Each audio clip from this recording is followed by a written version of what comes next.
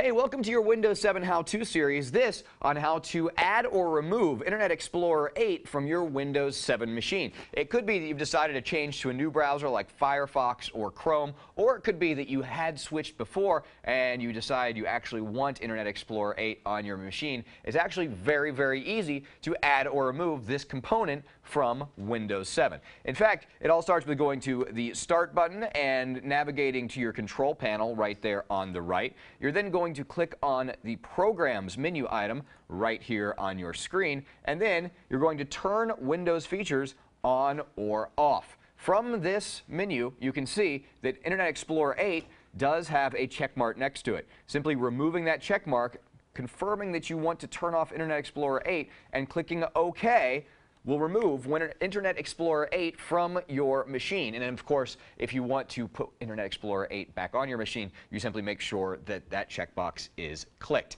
And that is how you remove Internet Explorer 8 from your Windows 7 machine if you decide you want to change to another browser, or re-add it if you decide you want to come back.